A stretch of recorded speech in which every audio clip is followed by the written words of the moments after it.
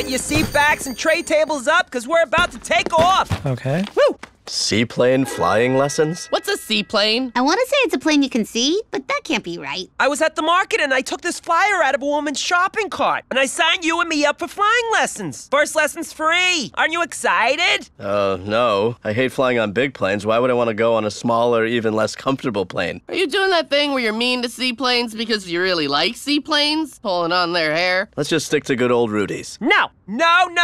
No more boring dates. We need adventure, excitement. We're flying. Look at me. No, Lynn. Come on, give me a hand. No, I don't. No. Come on. Lynn, Look stop. out for the bird. I'm not going on a seaplane. Oh, there's a balloon. How'd that get up here? I'm not in the air. Oh, look at the town from up here. I don't see anything. I'm on the ground. I see it. The people look like ants. No, wait, those are ants. And that's where Ma lives and Pa? I told you I didn't go in the plane. I'm not with you. Fine. Then I'll go on our adventure by myself. You go to Rudy's and have a cannelloni all alone. Oh my, she just rhyme burned you. Put some lotion on that.